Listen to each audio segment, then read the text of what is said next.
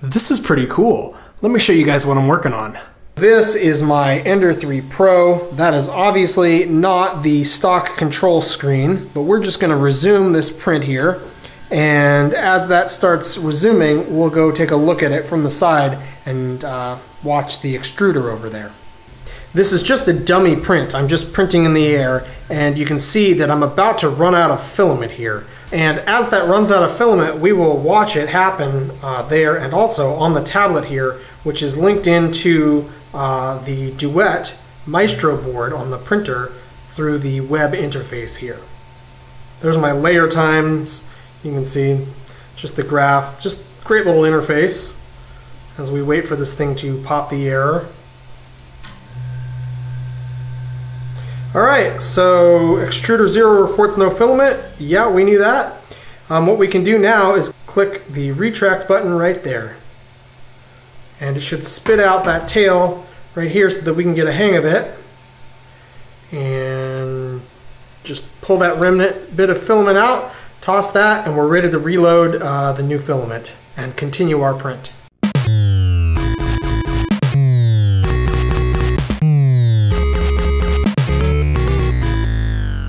Here in the CAD environment, which is Rhinoceros 3D, that's my 3D drawing program of choice, we can see the original stock extruder coming from Creality, and I drew this up just to get base geometry, to start my modifications with. And this, I think, is version number 3 or so. There's a lot of iterations that I go through, right? Design, prototype, test. These are some of the digital iterations, and there's also these physical prints, the physical iterations, because you can't always see everything here in the digital environment. You can't predict everything. You can't know everything that you want to change. You have to test it with your hands. So as I go along, though, I tend to just sort of modify this geometry without saving it. Sometimes I remember to copy a new version over and start modifying the new version, but oftentimes I just start drawing right over the old version. So I don't maintain a complete log of all of my changes, but who needs that? So this right here is the final version, and there's just some very small tweaks made to this, small adjustments from what you guys saw in action just now on the printer. So we're going to print this up, and I'll show you guys how to assemble it, because it is kind of involved, and you do have to get it just right because it is a mechanical assembly. But we're going to need a couple of bits of hardware. Mostly this uses the bolts and the spring and all the hardware from the stock extruder, but we need magnets and a switch and some Bowden tube. So let's go look at eBay and I'll show you those. This is the switch we're going to need. Looks just like this. It goes under the name of optical end stop limit switch for 3D printers or ramps, or just do a search for those keywords and you'll find it. Look, this one here costs $1 with free shipping, of course. You'll need 2 of these little neodymium magnets, and they are 5mm in diameter, that's on the cylinder, and then 2mm tall.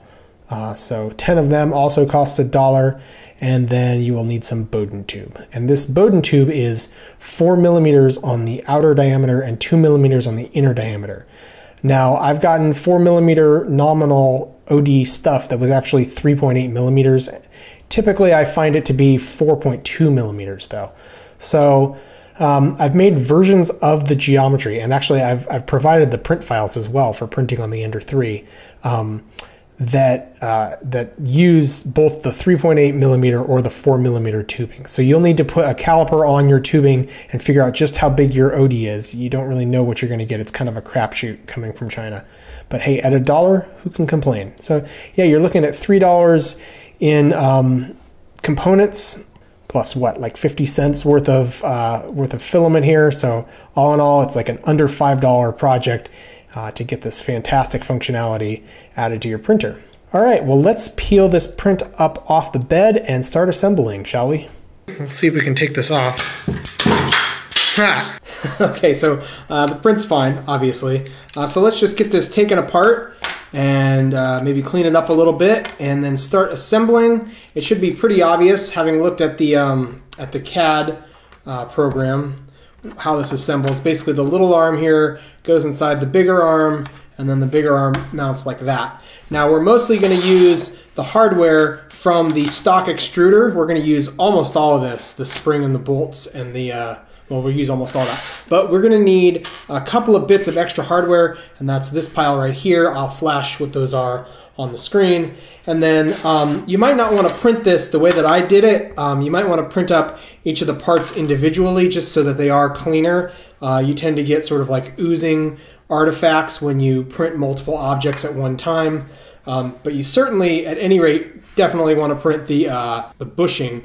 You want to print that separate because you really want that to be round, and there are problems. There's always problems printing round things, multiple versions of it. So now that that's perfectly round, it will slide right in there, and that will work just the way that we want it to. So yeah, like I said, pretty obvious how this whole thing goes together. But what I want to do here is give you a couple of hints to just help you get a successful build. These holes, so we're going to start with this one right here. This hole in the small arm, that's the big hole, and this hole right here on the back side of the main arm, those are press fits. So those are sized just ever so slightly undersized so that this Bowden tube or PTFE tube will just barely press into those, like if you have to press really hard. And so as such, you might have a problem getting that to press in there. There's a couple of techniques. The first one is to take your knife, and what you want to do is just sort of like cut a little chamfer all the way around the edge of your Bowden, or the tip of your Bowden tube. But you don't want to cut into the inner diameter. You're just sort of chamfering that edge a little bit just to help guide it into the hole. I'm doing this build here with the 4.2 millimeter PTFE tube, but if you get the 3.8 millimeter, you'll need to use the other print, obviously. Okay, so now that that's done, what you can do is cut it off square and then use some sort of pliers to press it in. Now I have these Knipex or Kinapex, however you want to say it. These are wonderful. It's a wonderful tool, and so because of the parallel motion of these jaws, I find it really helpful to just sort of squeeze that Bowden tube into place. But the other reason that you're going to need to put a sharpened tip on these on this Bowden tube is to get it threaded into the nuts. I'm going to use this, I think it's a 15/16 inch bit, and that measures just over 4.2 millimeters. So what I'm going to do now is, you know, I don't know what you're going to do if you live somewhere where you can't get access to SAE sized bits, because that's pretty much perfect. And I'm just cleaning up that hole in the back of this print, and that's obviously, well, you can tell which hole that is. And the other hole you want to clean up like this is the front hole here on the main arm.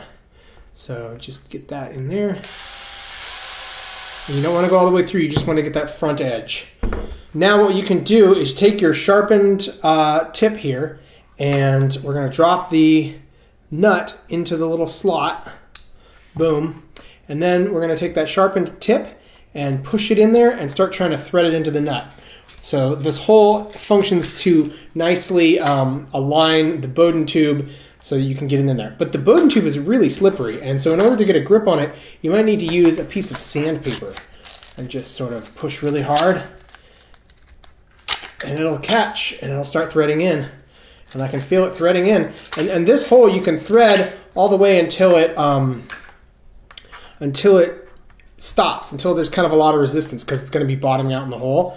But what you can also do here, and this helps you get the pressed fitting into the other holes here, is use that threaded portion, which is now sort of squeezed down and condensed, and you'll use that to get this, to sort of pre-align it, to get this pressed into these press fit holes. So that will press in, and then where it hasn't been threaded, it's a hard fit. So at this point, I like to kind of give myself that width of that part plus a little bit more, and do your best to get that cut just really square.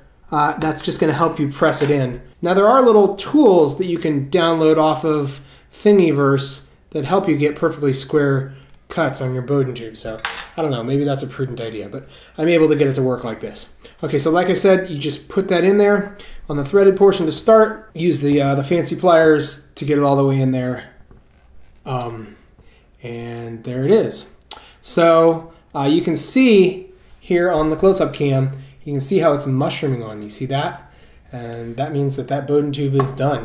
It is pressed all the way through though, and that's what we need. So now we can take our knife and just cut it off flush. So there we have it. That's a nice press fit. It's not going to go anywhere.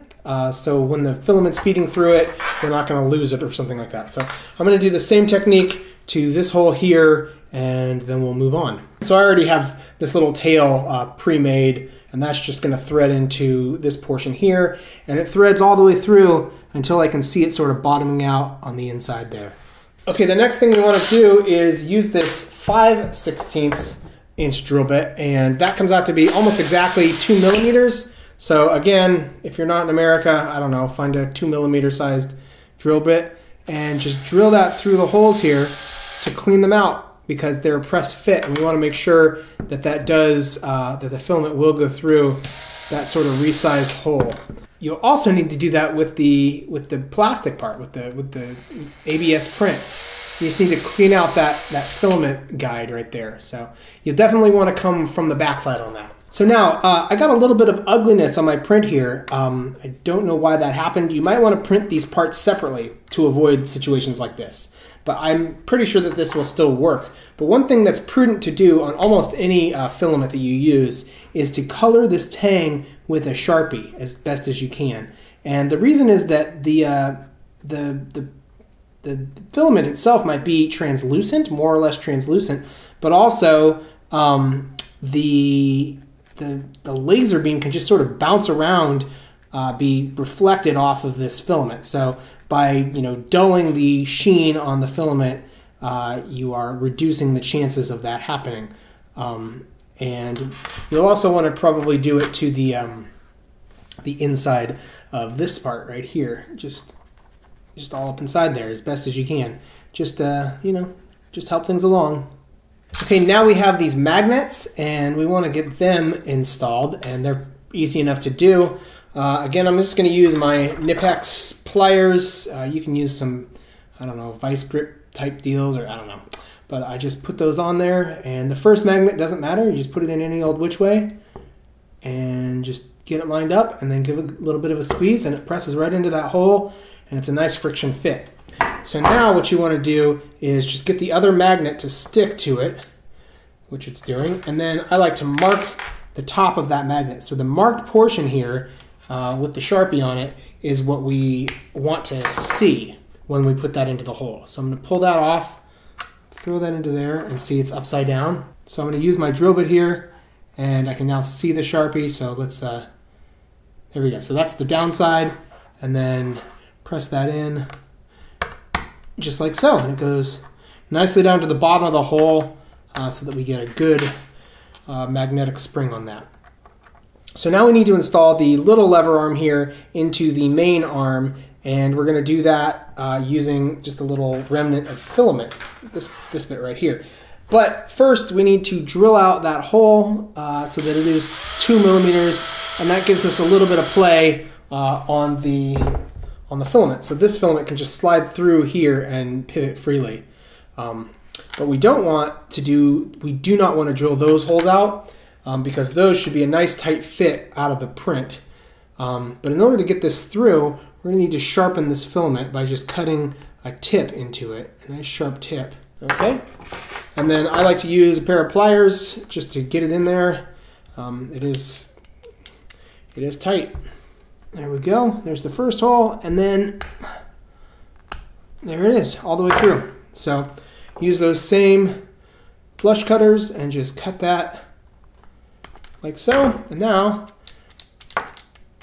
we have a nice magnetic mechanism. And that's pretty much it. We are ready to install the main hardware from the extruder that came from Creality.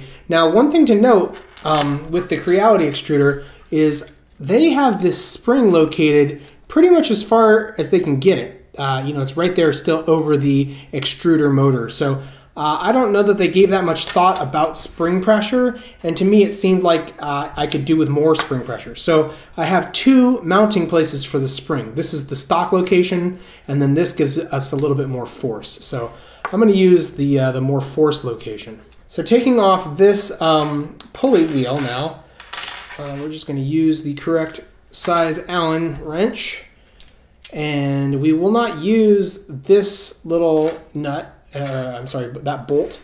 This is where we're going to need that 10 millimeter long 4 millimeter Allen bolt, and we're just going to thread that straight into the plastic here. So you just press a little bit hard to get it started.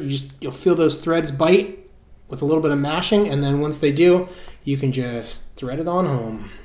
And don't strip it out, you know, it's just plastic you're threading into, but you thread it down until it feels nice and tight, and then I'm actually rubbing the pulley. Here you can see it. The pulley is rubbing that little bit of extra filament that I had sticking out. So let me trim that down. All right, that spins nice and free now. So we are in business and ready to install this back onto the printer, just like so.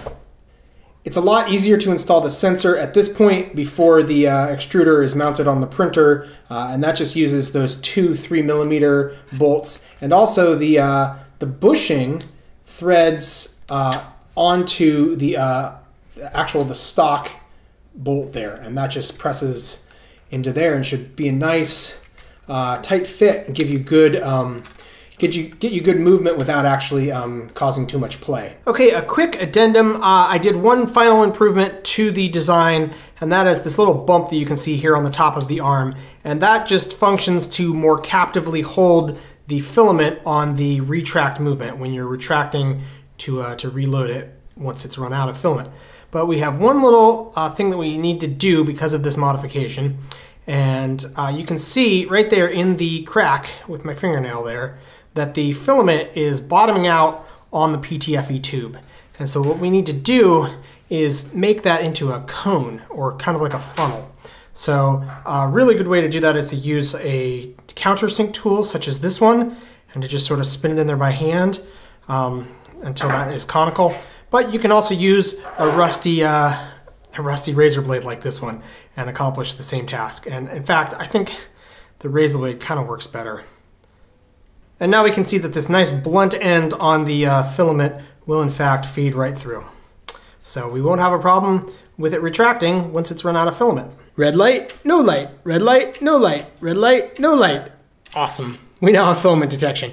Okay, but it's not perfect, right? So this was a problem that I recently had. You can see this 90-degree bend in the filament, and this was the last of a roll, and this is where it loaded into the roll. And as that fed into my extruder, it got caught at the 90-degree bend, and it just started grinding at the hob gear because this jammed it up. So this detector would not work in a situation like this. So what you need to do to remedy the situation here is to go into the center of the spool. There's that big hole, and you should be able to find the tail end of your filament and just clip it square. Clip that 90-degree bend off of it, and then this will work just fine.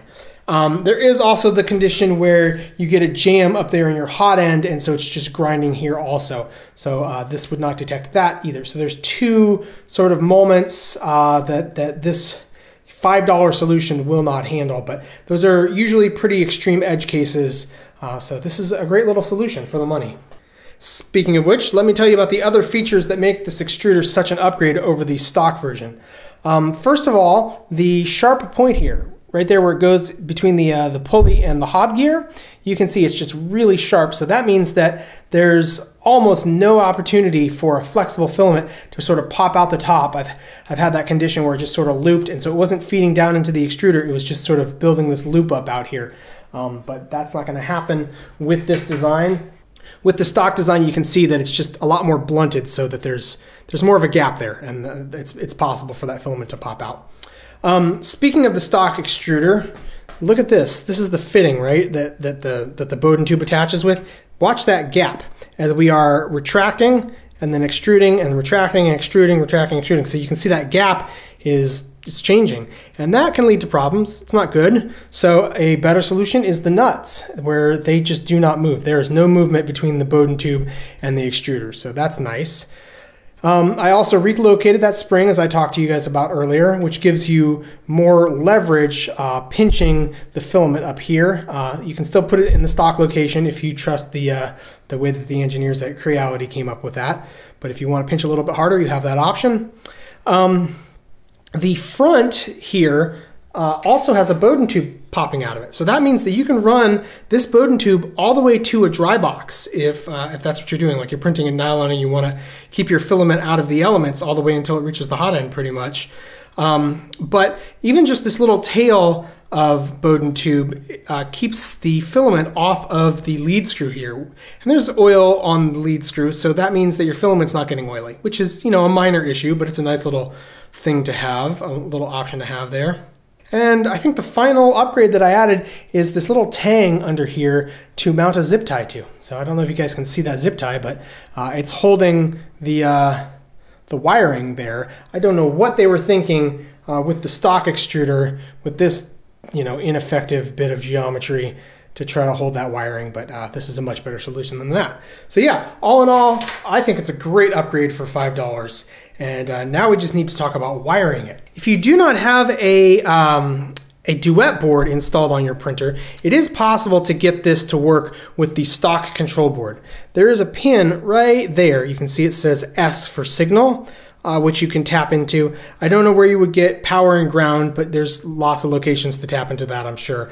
Also, it's possible to clip the speaker from the screen and use that pin as well. But then, of course, you will have to modify the Marlin firmware that came with this board to get it to work. But it's possible to do it, I think. I think you can get this filament runout and also a bed leveling sensor, both to work on this board. But that's about the limits of the stock board. And anybody who's watched this channel for any length of time knows my extremely low opinion of this control board. So you're better off replacing this either with an upgraded Ramps 1.4 based board running Marlin, but actually you're best off running a duet board like I do. And so that's what we're going to cover now, is how to wire this into your duet board and the one single line macro change that you need to do in order for the firmware to read it.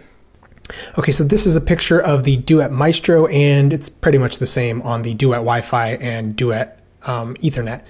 So these 3-pin connectors here that you see in a row, these are your end stop switches. So that is Z, Y, and X, I believe.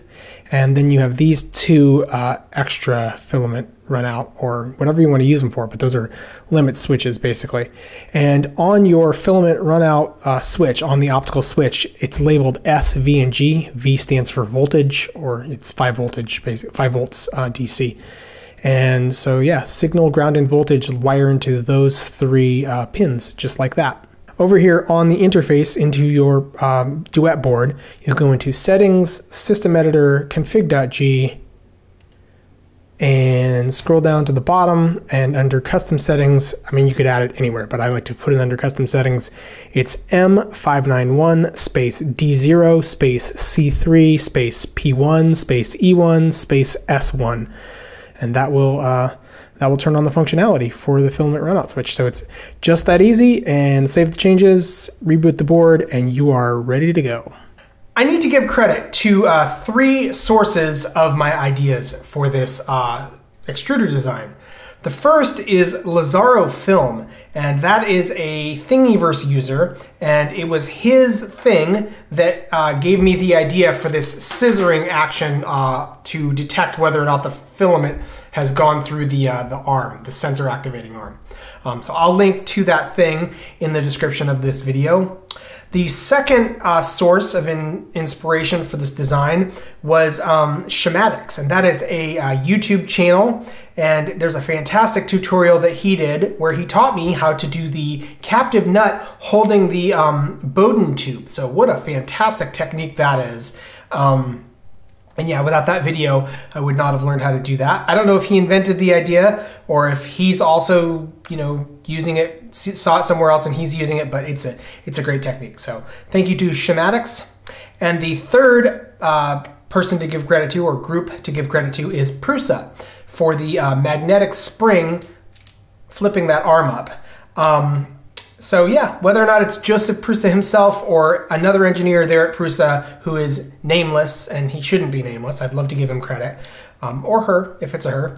Yeah, but at any rate, that Prusa design is where I got that idea, and it's working out quite well for me. So thank you to those sources for inspiring me and helping to make this a success. Let's talk about this for a second. So those 3 ideas, which I've implemented into this extruder design here, they're just out there, right? They're not patented. There's really nothing except sort of a moral issue about copying, right? There's nothing preventing those ideas from being copied, which is why China gets away with copying everything all the time. But let's pretend for a second that they were patented, all 3 of them.